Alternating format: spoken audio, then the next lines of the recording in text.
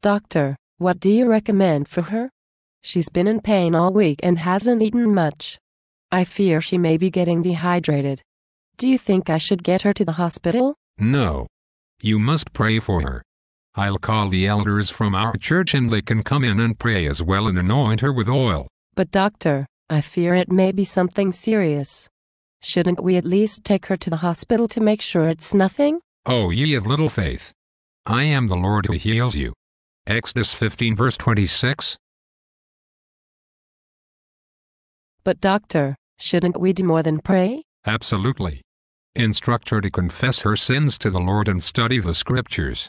And we can expect to see her at church this Sunday.